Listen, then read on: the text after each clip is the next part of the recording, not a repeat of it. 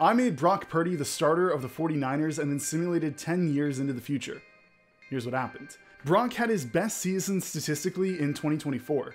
He threw for 3,911 yards, 34 touchdowns, and 4 interceptions. It was also the best year the 49ers had with him under center, going 14-3 and locking up the #1 spot in the NFC. However, their dreams came to an end early in the divisional round as the Saints sent them home packing. They didn't make the playoffs again until 2027, where they had a first-round exit to Green Bay.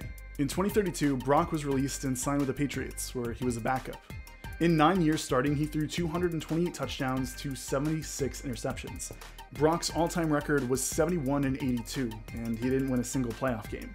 Now, as for how this compares to Trey Lance had his best season in 2028 with a stat line of 3,811 yards, 39 touchdowns, and 4 interceptions. Over the course of the next 10 years, they won 6 division titles. They also got a first-round bye twice, but never hoisted the Lombardi. The closest they ever got was Super Bowl 60, where they lost to the Bengals as Joe Burrow mounted a late-game drive where McPherson got the game-winning field goal. His all-time record ended up being 95-58, throwing 313 touchdowns and 86 interceptions. Thank you so much for watching. We'll see you next time.